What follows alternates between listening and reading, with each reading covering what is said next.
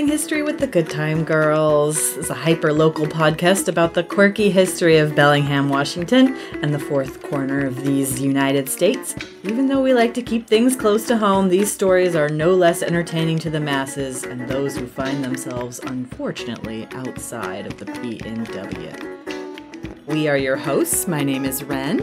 And I'm Colby. And we are the co-owners of Belling History Tours, also known as the Good Time Girls. If you want to know more about our tour business, visit our website at bellinghistory.com.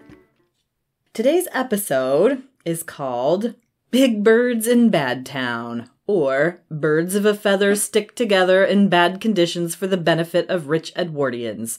Some content warning on this one. We've got some animal stuff, real Tiger King shit, some language, a little bit of death and mayhem. Colby? Yes? Ostriches. What do you know about the big birds?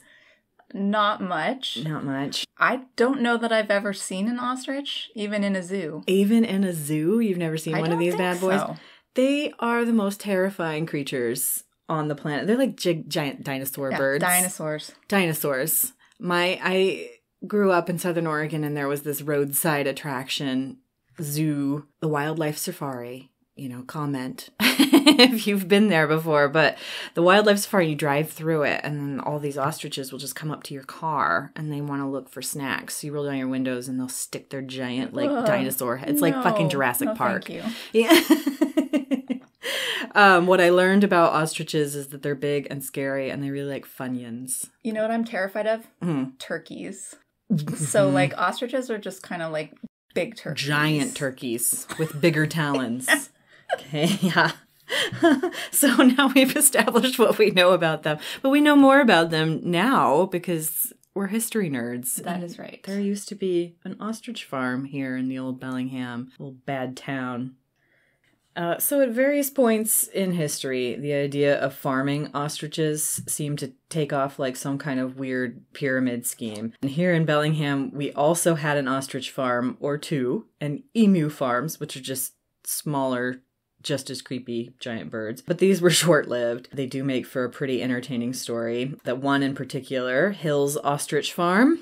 Yeah, this story fascinates me. It happened right near where I grew up by Whatcom Falls Park. So we want to start by reading an editorial article in the Herald from 1965 titled, "Things We Never Knew About Our Hometown."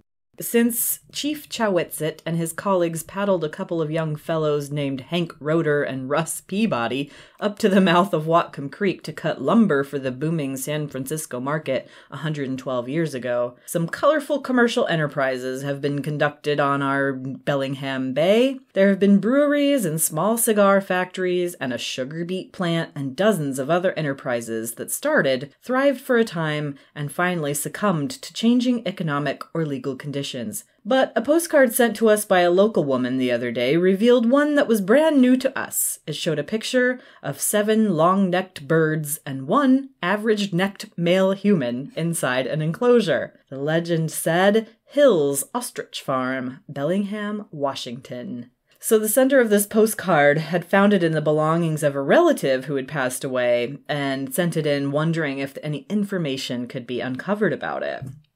Yes, I actually have one of these postcards. Oh, they're floating around out there, so you might find one at an antique store for Hill's Ostrich Farm here in Bellingham. So this editorial continues, and I quote, "Well, we were flabbergasted too. Ostriches always have been associated in our minds with Africa and maybe other hot climates, but not the Puget Sound. But sure enough, our trusty old 1911 Polk's Directory for Bellingham and Whatcom County lists William E. Hill as the proprietor of Hill's Ostrich Farm." So it was only listed in the directory that one year, and they wondered, and I'm going to quote again, "Whether the plume market never developed or whether the ostriches just didn't go for the cool, damp Puget Sound climate remains a mystery. Perhaps some old-timer who recalls some of the details will send in some more information." And then there's another fun quote. They also said, "We've heard it said that some Bellingham people, when confronted with new ideas, stick their heads in the sand like ostriches are supposed to do. It's intriguing to learn that we once had the real thing around here." Oh, wow. They're so clever. That was some good 1968 humor. So yeah, after this editorial rant, a few people did write letters in with their experiences at Bellingham's ostrich farm, such as a woman whose hat pin was almost eaten by an ostrich. And someone who signed their name B.A. Bird wrote a letter to the editor of the Bellingham Herald, telling this fabulous story of ostrich liberation called The Great Ostrich Chase. "When I was a boy living near the lake, we had a terribly hard winter one year before the World War. Some other boys and I decided one cold night to take one of the ostriches from the park. We had little trouble getting the ostriches from the building, although they raised a real fuss and kicked us good. When we got the one outside, it broke loose and started running across the ice on the lake. We chased it for about a half a mile down the lake, then came to open water where we thought we had it cornered. One boy even grabbed a leg. Now I know ostriches cannot fly, but this one jumped or flew out over the open water with the boy hanging on. The boy fell in about 20 feet out, and the ostrich was still in the air when it disappeared from sight in the dark. We pulled the boy out and figured the ostrich drowned, but later on that winter, we heard that a family down at the south end of the lake had shot a strange-looking 50-pound wild turkey for Christmas dinner." Sea turkeys. Sea turkeys! I wonder what really happened. Like, do you think the ostrich drowned, or could it really fly, or can they swim, paddle? Well, according to the Google, ostriches can keep themselves afloat in the water. So they just float on top of the water and use their giant legs to swim and paddle. It sounds like that is a little bit rare. And I can't imagine this poor thing did very well in the freezing Lake Whatcom. Hypothermia. I know, for a bird meant to live in Africa. So I love that the author signed B.A. Bird, spelled B-Y-R-D. I actually tried to look that up because I thought at first it was an actual name. And then I realized, oh. Yeah, I think it's safe to assume that B.A. Bird definitely stands for Big Ass Bird. The fact that there were no citizens with those initials is just probably a very happy coincidence.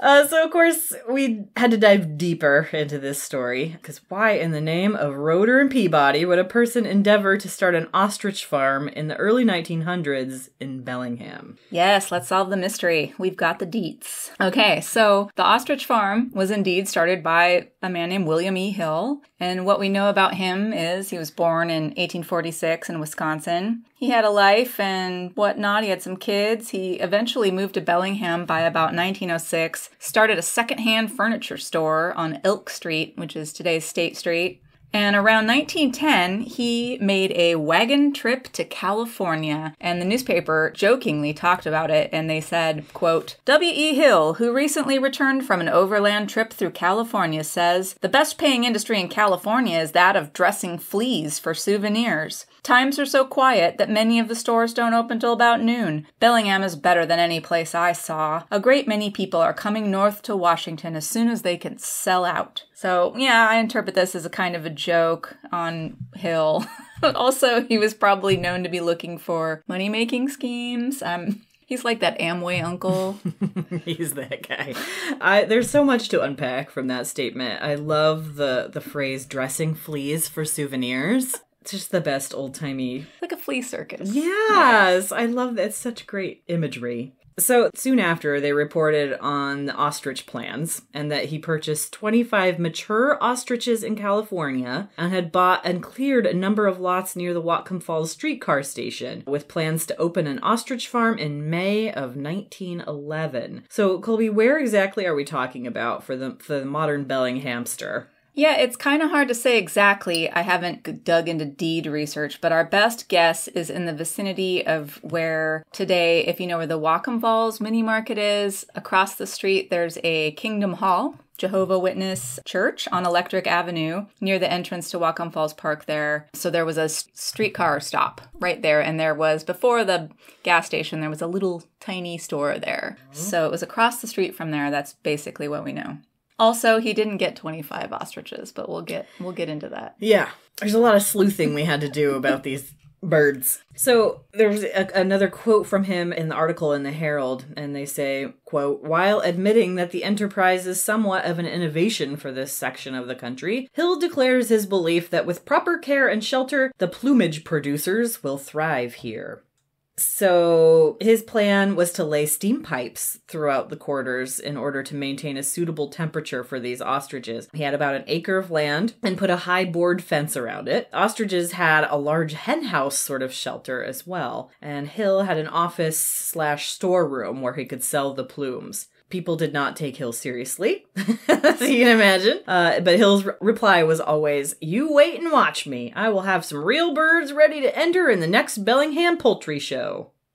I love that. So, of course, we had to wonder, why would anyone attempt to start an ostrich farm in Bellingham or anywhere in the Pacific Northwest? Just the trouble of having to, put pipes in the ground and make the environment suitable. It just seems like a crazy idea. So, what was the motivation for ostrich farms anywhere, really? Yeah, good question. It sounds like some real white man ingenuity. What's happening in the country at this point is Edwardians. This is the Edwardian era, and these ladies liked big hats, and they liked big plumage. So I like big plumage, and I cannot lie, right? And as we all know, the saying goes, the bigger the plumage, the closer to God, right? Yes. Yeah. It was the fashion back then for huge hats with huge piles of flowers and feathers and all kinds of crap on top. Even the use of whole stuffed birds as adornment. And that goes way back. Like Marie Antoinette was way into the feather plumage. Soldiers wore them in hats. There's a word called panache, which actually comes from having a feather in one's hat. So all these little trivias you learn studying bird plumage on heads. Oh my gosh, I really like that. Panache. Mm-hmm. To have a giant-ass feather in your hat. Yep. Yeah, love it. Call it macaroni. Call it macaroni. So unfortunately, the fashion market for ostrich feathers meant massive slaughter of these birds. Before the 1860s, all of the ostrich feathers that reached Britain were taken from wild birds that were slaughtered during a hunt. They were chased on horseback until exhausted or shot, and populations of these wild birds rapidly depleted. So by 1850, wild ostriches were nearing extinction. Enter ostrich farming. Right. People figured out they could farm the birds and pluck their feathers while in captivity, and they didn't even have to kill them, at least ostriches. Farmed ostrich feathers dominated the trade and saved wild ostriches from extinction, and it was lucrative. In 1880, ostrich feather value per pound was almost equal to that of diamonds. Oh. Damn. Ostriches, though, they weren't the only birds whose feathers were used for hats. The fashion for feathered hats reached new heights in the Victorian era, just previous, and Edwardians took this to a new level. So ladies often assumed that these feathers were naturally molted, and not all of these birds being killed, or maybe they just didn't care. Many species of these birds whose feathers were used could not be farmed like ostriches. Yeah, it's pretty rough. We're going to come back to the feathered hat craze and what happened next, but first we're going to get back to ostrich farming in the United States. Yep, so it was pretty clear that the United States had some climate that ostriches would probably do well in. The first U.S. ostrich farm opened in Los Angeles, California in 1883 by an English naturalist named Charles Sketchley. So previously, the only way to get feathers was to import them from Africa, right? Right, yeah. Exceptional ostrich feathers from Africa could fetch as much as $5 a piece on the market. A single mature bird could produce about $250 worth of feathers each year. And if that seems like a lot to you, it was. In today's money, that is around $150 for one feather and $7,500 per year on one bird. The farm was meant to be for production, but it wasn't long before hundreds of people were showing up each day to get a look at the exotic birds, and Sketchley began to charge 50 cents for admission. In 1885, the ranch was moved to business partner Griffith J. Griffith's land above the Los Angeles River. So the Chicago Daily Tribune wrote, "To those who are unfamiliar with the appearance of an ostrich, it may be described as resembling nothing more than a large gas pipe set on tall and muscular legs. An ostrich is apparently the most ill-tempered bird in existence. They never acquire a fondness for anyone. They are always on the lookout to kick someone, and if the kick has the intended effect, it is pretty sure to be fatal." A curious fact about the bird is that it never kicks unless it can see its adversary, explains the Tribune. The ostrich men have utilized this peculiarity, and before plucking, they draw a long stocking down the neck of the birds, completely blindfolding him. One of the keepers overlooked a hole in the stocking recently and had a narrow escape, the Tribune's correspondent added. In 1886, nearby landowners and investors built the Ostrich Farm Railway to transport tourists back and forth. The park closed not long after in 1889 due to financial difficulties, and that railway became part of the first great electric railway linking Los Angeles and Santa Monica. The winding route that originally ran through Echo Park and Silver Lake became Sunset Boulevard. Oh my Fun gosh! fact. Thanks, you ostriches!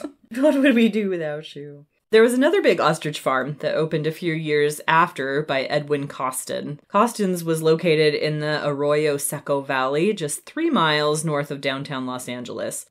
Costin's ostrich farm lasted much longer than Sketchley's. It opened in 1896 and closed in 1934. It occupied 9 acres and had over 100 ostriches on the farm. A fun little quote about Costin's that I love says, "Mr. Pearson, manager of the ostrich farm, is training one of his finest birds, which he has named Admiral Dewey, to drive, and he will soon be prepared to offer the ladies a ride in an ostrich carriage, which no doubt will relieve somewhat the demands upon the Montgomery Ward & Co.'s horseless electric carriage. A carriage ride behind an untrained ostrich would certainly be exhilarating."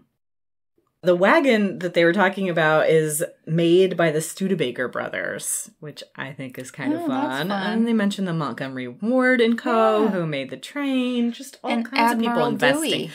And of course, our beloved Admiral Dewey. Who was apparently a Navy admiral from the Spanish-American War with a cool mustache. So we actually have photos there's great local photos in Galen Byerie's collection at the Watka Museum in an album, but there's a trip to Costin's where they took all these photos. It was a huge tourist attraction during that era. And then you start seeing articles in Washington papers around the turn of the 20th century about all these crazy California ostrich farms, and pretty soon you're seeing ads for them popping up in northern climes, Seattle and so on, where you could buy stock and invest in these ostrich farms. So it kind of becomes this little craze in the early 1900s. So in 1907, you see the American Ostrich Company in Seattle selling stocks and advertising. There's a great article that same year from October that really lays out the plan. They say, "The first thing to do is get your ostriches. These can be obtained full-size, guaranteed layers in Arizona and California at $300 a pair. Don't pay more. The Washington papers state that ostriches are worth $2,000 each. This is a mistake and looks like an endeavor to sell some other kind of stock besides ostriches to the innocent people of Washington.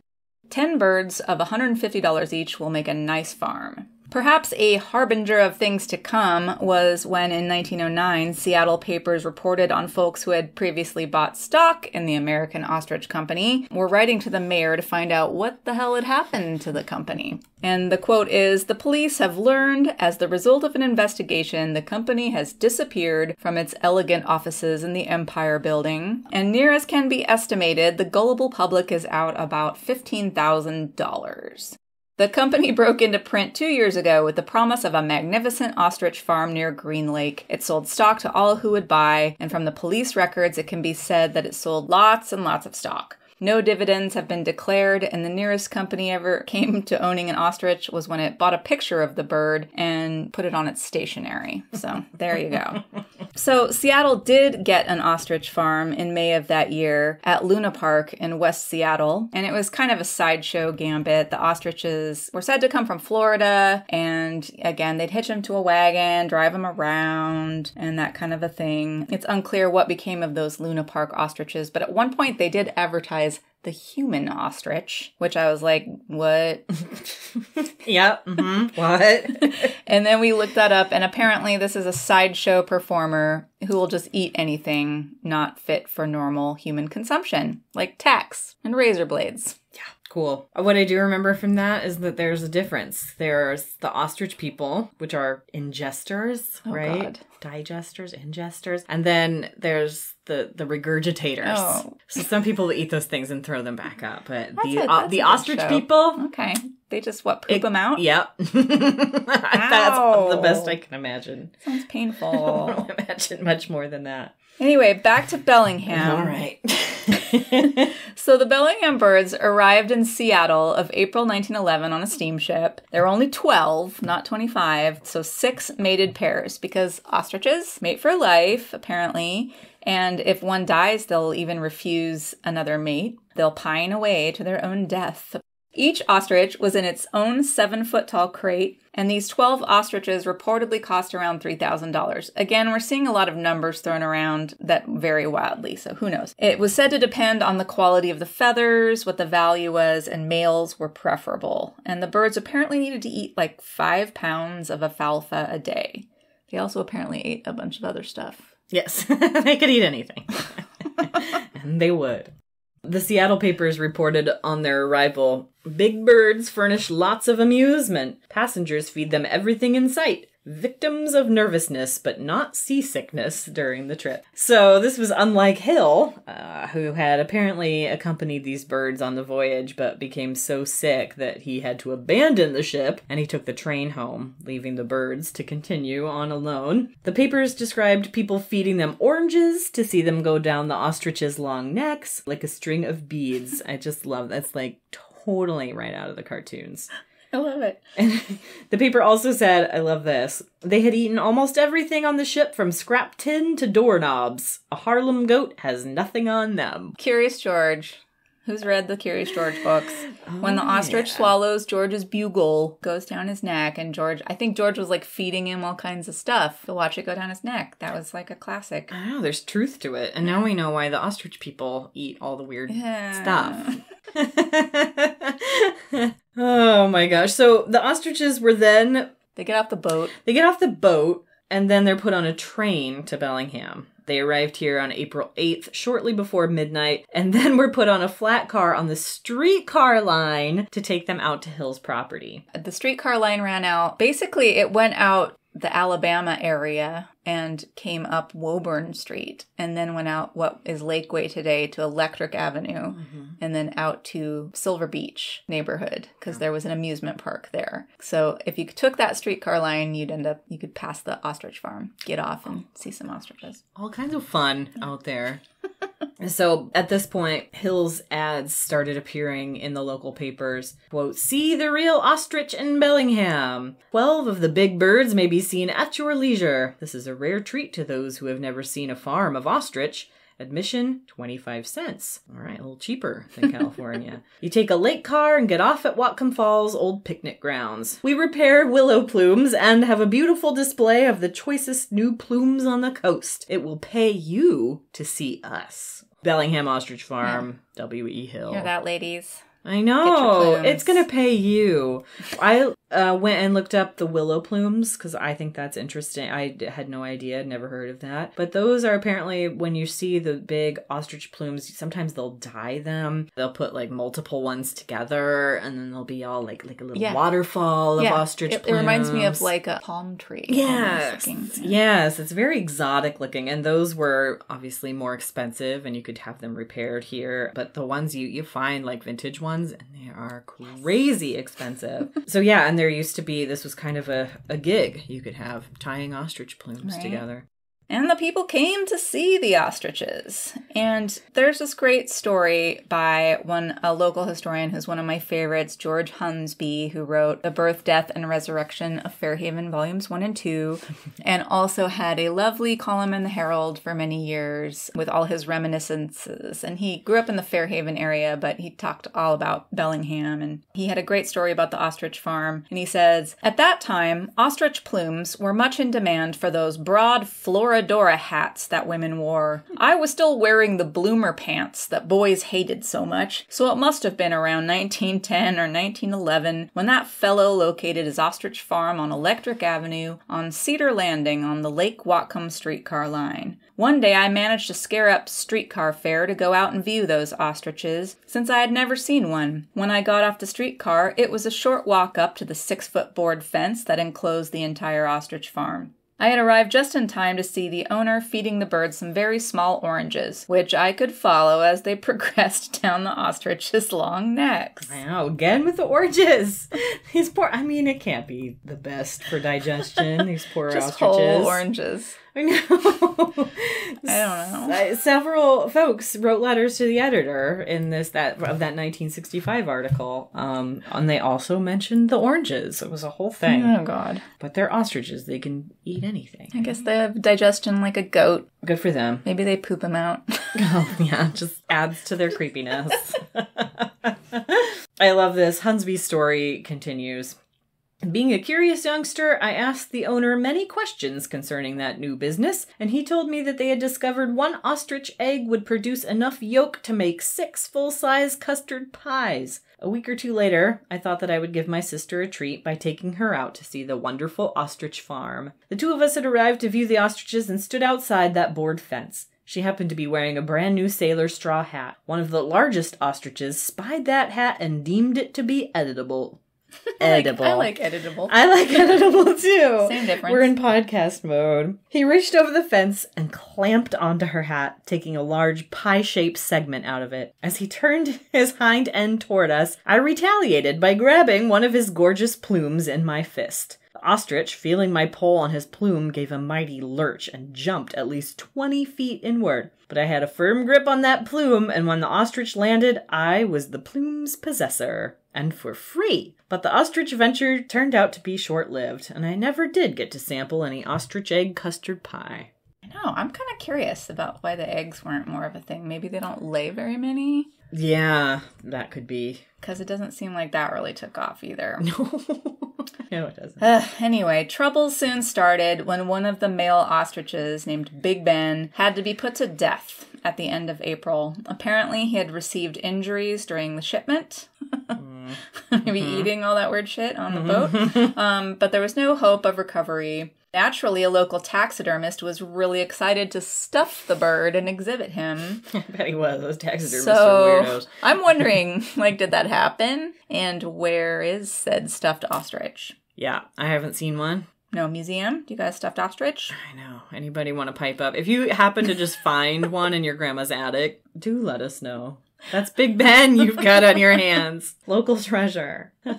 So Hill's ads continued to run throughout the year, but late in 1911, in wintertime, he had clearly lost another bird to the boys of the Great Ostrich Chase Caper that we talked about. Oh, I wonder if it was different mated pairs and now he's just screwed because... I know. Yeah. We talked about that and how they mate for life and they get really sad and it's just like, oh. I hope they stole the random unmated one that was just pining away. I know. And she could just fly free.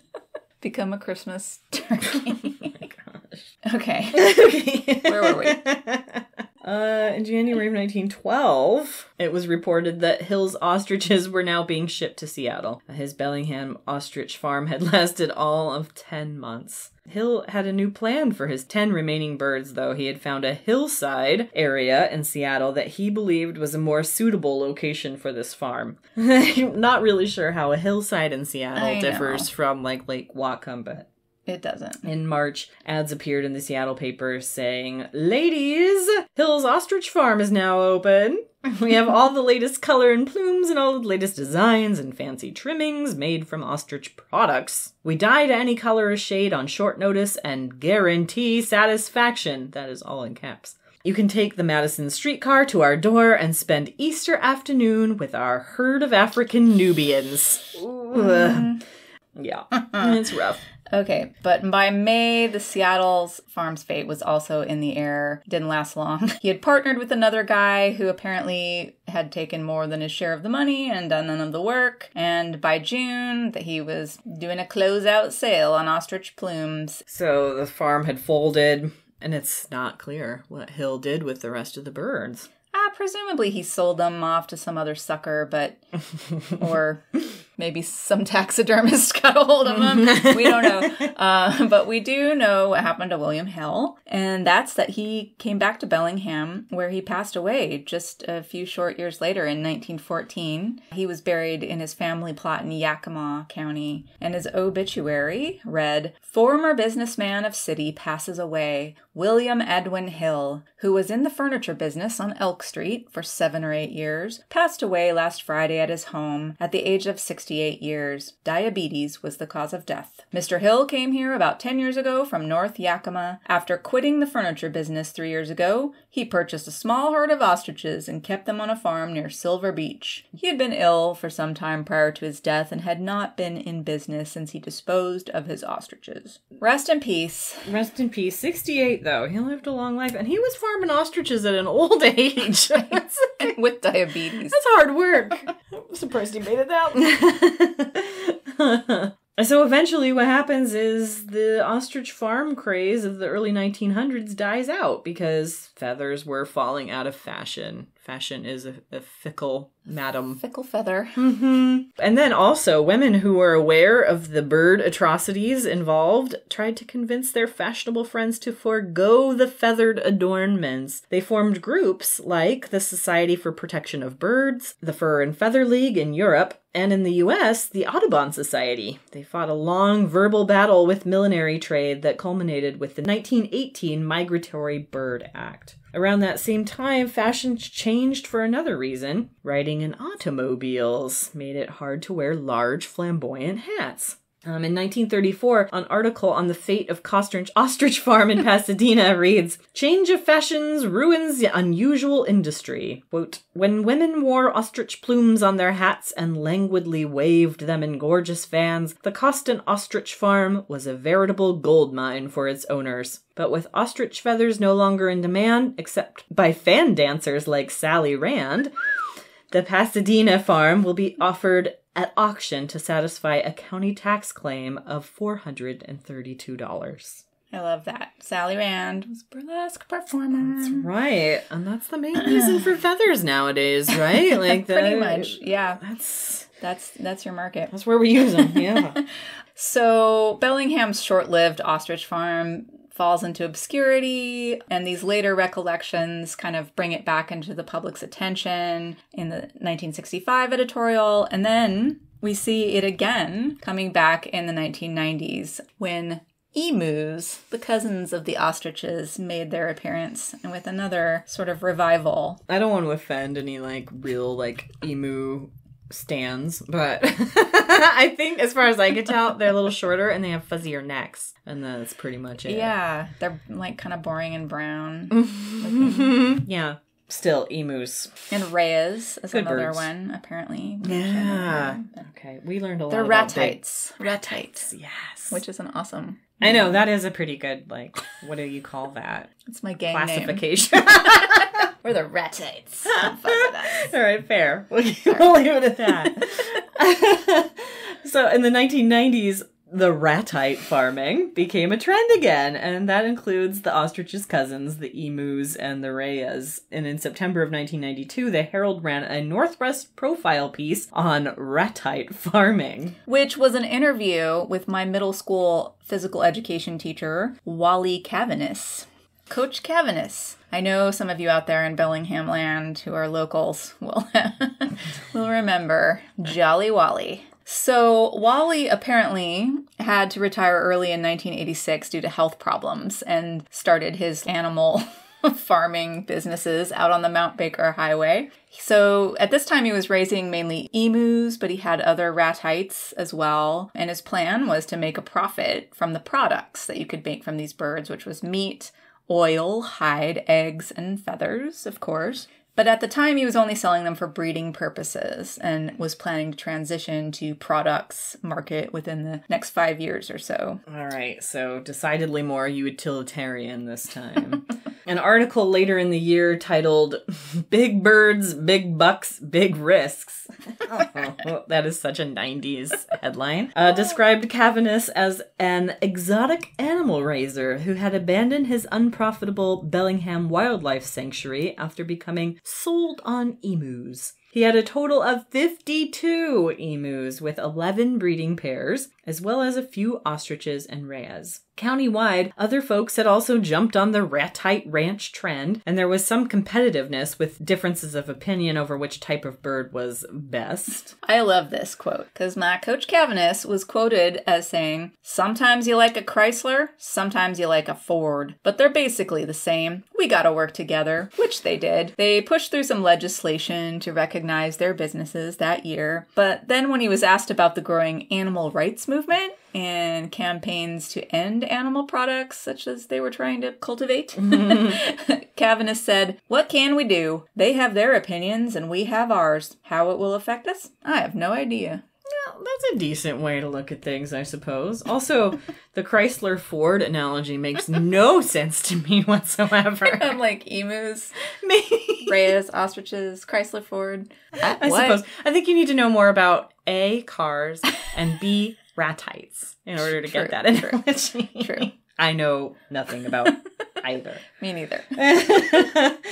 In 1994, the Herald also reported about fourth corner ostriches in Linden, whose owners were trying to promote ostrich farming and recruit others to the venture at the NWW Fair in Linden. Part of the goal was to warm people to the idea of ostrich meat, which everyone swears tastes like steak fillet. But at $30 a pound of processed ostrich, the price was still prohibitive. But by 1995, Bob's Burgers and Brew became the first restaurant to serve ostrich burgers at their High Notes Corner location. The burgers were $3 more than a beef burger, but they had fewer calories, grams of fat, etc. Folks involved thought they'd found a way to make quick money, and they had sold their 25 cows to buy 4 ostriches. The article that describes this in 1995 was titled, "Rancher Gets Roped into Ostrich Farm," which again sounds like people really had not a lot of high hopes for these ventures. And mostly the ostriches had to be sold as breeding stock. And again, they're trying to sell the meat as they can. And Barclay Higgins sold some of the meat. Dirty Dan Harris's restaurant, the Cliff House. So I want to know if anyone out there had some ostrich fillets, because I never have eaten any. Have you? I remember it being on the menu, but no. I never ate any. It was not going to happen. But the price was just prohibitive, and without more people, so this was a thing. They were always trying to push it like, hey, everyone should start raising ostriches, because then it won't be so price prohibitive. But then I'm like, then you're also not making as much money, so what? I feel like, yeah, you're not making as much money. You're raising a much more dangerous animal than a fucking cow. I don't know. I'm not a farmer, but let's just say. I mean, a cow's not going to rip your guts out. They don't have talons. They're gonna, slay you. Also, I feel like if Woody Guthrie were still around today, he would have written a song about this. You sold your 25 cows for 4 ostriches. That's a lot of cows for 4 dickhead birds. For real. Because they're not really friendly. In the 2003 autobiography, Johnny Cash wrote about his own near-death encounter with one of his pet ostriches that were living at Cash's Exotic Animal Park in Tennessee. I know. That's... Okay. Mm-hmm. Johnny Cash. Talking about I Walk the Line. Folsom Prison Blues. Johnny Cash just happened to own ostriches. No, not just own ostriches. He had an exotic animal park of his own. So Tiger King. In Tennessee. Yeah. Let's not go there for Johnny. Don't disrespect Johnny like that. But yes, he had one. And Cash recalled in the autobiography, he recalled the moment by saying, "I wish I had a Johnny Cash impression for you all, but I don't, so here you go. The ostrich didn't care. When I came back, I was carrying a good stout stick, a 6-foot stick, and I was prepared to use it. And sure enough, there he was on the trail in front of me, doing his thing. When he started moving toward me, I went on the offensive, taking a good hard swipe at him. I missed. He wasn't there. He was in the air, and a split second later, he was on his way down again, with that big toe of his, larger than my size 13 shoe, extended toward my stomach. He made contact. I'm sure there was never any question he wouldn't, and frankly, I got off lightly. All he did was break my 2 lower ribs and rip my stomach open down to my belt. If the belt hadn't been good and strong with a solid belt buckle, he'd have spilled my guts exactly the way he meant to. As it was, he knocked me over onto my back and I broke 3 more ribs on a rock, but I had sense enough to keep swinging the stick, so he didn't get to finish me. I scored a good hit on one of his legs, and then he ran off. Oh. Yeah. Damn. Yes. An ostrich almost took out Johnny Cash. Can you imagine if that was the end of Johnny Cash? Elvis dies on a toilet and Johnny Cash dies because an ostrich ripped his stomach open. Thank God for that belt. I know. Oh, Johnny. Oh. It just gets crazier. So we're in 1999 now, almost here to the new millennium. And a man was killed by an ostrich in Winlock in Lewis County, Washington. The bird was named King Tut and weighed 400 pounds and was part of an exotic animal farm, which was mostly llamas, apparently, as it was called, I love this, Linda's Lavishing Llamas, run by the killed man's daughter, Linda Carter. Linda's Lavishing Llamas. Now, we're definitely getting into Tiger King territory here. Yeah, there's some real Carol Baskin energy happening. Isn't Linda Carter Wonder Woman? Yes. Okay. She is. But not the same Linda Carter. And she's not, it's not a Carter of the Carter Cash family. The famous Just Carter totally singers. Unrelated Linda Carter. Okay, yes, exactly. Don't get confused. This is Llama Linda. Linda of Lavishing Llamas. Okay, can we talk about the name of the farm? Linda's Lavishing Llamas? Isn't lavishing a verb? I mean, do the llamas lavish you? As in, like, shower you with something? Like saliva, maybe? Yeah, so technically, I don't think you need the ing if it's an adjective describing the llamas, right? Lavish can be the adjective or a verb. If the term is supposed to describe the llamas, it should have probably been like Linda's Lavish Llamas, where lavish, means extravagant in this case. And as a verb, to lavish someone with something is like to give them a lot of something. So like you said, yeah, maybe the saliva, maybe... I just think of them spit. Don't they spit? Yeah, I guess they spit. That's a thing that llamas do. Anyway, so, okay, I'm looking at this article about this incident with King Tut at Linda's Lavishing Llamas, and it has a photo of Linda Carter feeding King Tut some straw or something through the fence, and she's looking pretty cute in a plaid house dress straight out of the 1980s, kind of like with a little ruffles, like a little prairie style. Uh-huh. And she's got the grass in one hand and a cigarette in the other. Oh, God. And now I feel a little like I'm being a little snooty making fun of these white trash folks or something. But it kind of just, it evokes something like out of Tiger King reality television world or something. Right? Hey, all you bad birds and bitches. God. So Linda apparently had come to Bellingham to visit relatives for the weekend, left her dad in charge of the Lavishing Llama farm, but returned home to find that King Tut had killed her dad. She found him dead in the pen. The ostrich had taken him out. He was 81 years old. But poor guy, his neck was fractured. Horribly, he was afraid of ostriches in the first place and was only supposed to throw food over the fence. No one knew why he went into the pen. The attack was blamed on King Tut feeling threatened by a man entering his pen during the mating season. I mean, I can't imagine there's a time when you wouldn't, when the ostrich wouldn't be threatened by the man. Just never enter Just don't go in there. They speculated he may have become confused and gone into the pen. Though he was known to have heart troubles, the cause of death was found to lay squarely with the ostrich. The man's sons pressed for the bird to be put to death for killing their father. Quote, I lost a dog because he bit somebody, and you're telling me a bird kills a man and he lives? I can't see Linda defending that damn bird. I don't understand that at all. If it had been my bird, the thing would have been shot last weekend. Oh my gosh. So, and then we also learned that the dad was scared of the birds already because he'd previously come upon another ostrich named Hercules that had kicked a ladder out from under him. And other son says he didn't like them damn birds at all.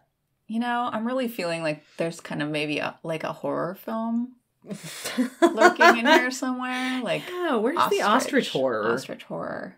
Ostriches and turkeys.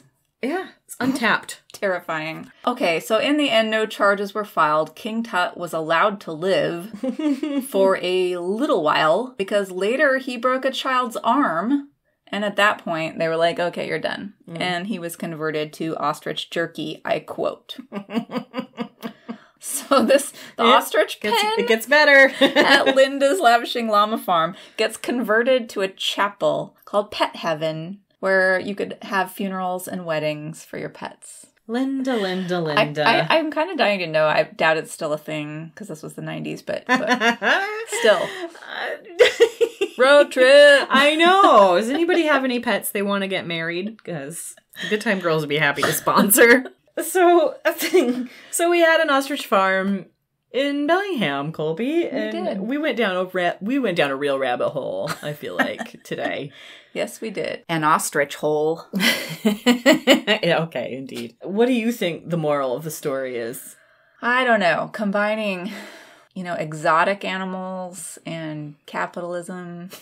Huh. Maybe not great. Yeah, not great. And we have the Tiger King to prove it once and for all. But I still don't think that's going to deter the people.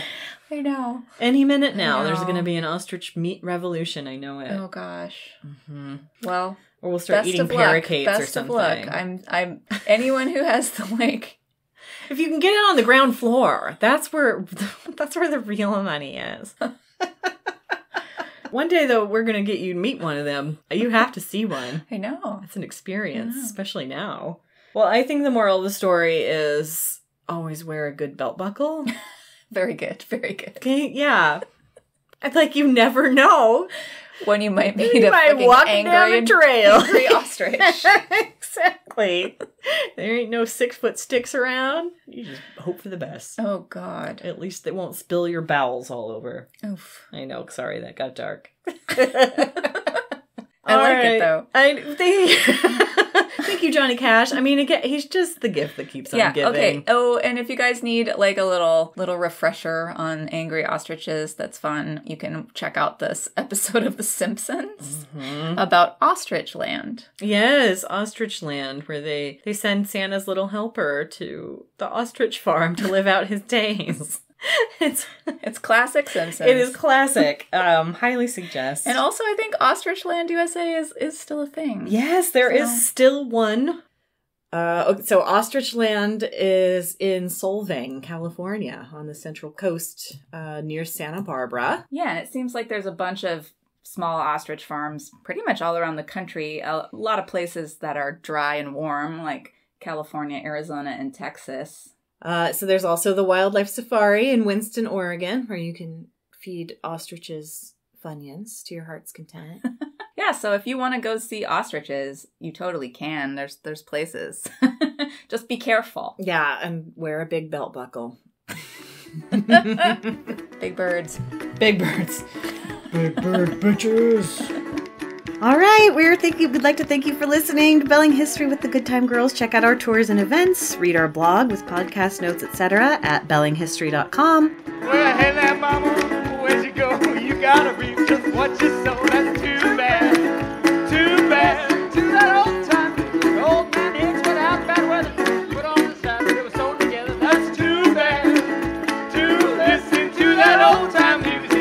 We'd like to thank Devin Champlin and the late, great Lucas Hicks for the use of the Gallows Brothers song, Too Bad West Coast Blues. You can find the Gallows Brothers tune on Bandcamp, and you can find Devin Champlin at Champlin Guitars in Bellingham.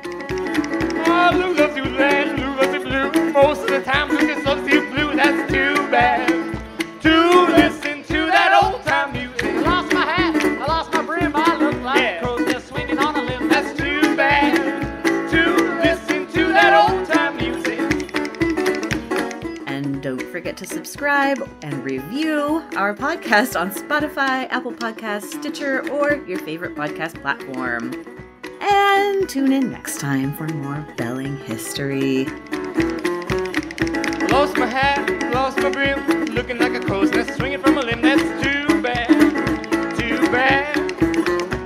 Well, I got no bugging, I got no smokes. I look like Grandpap and all of his folks. That's too bad to listen to that old time music.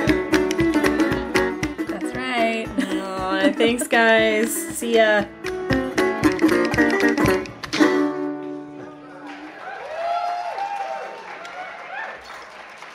Thank you. Thanks.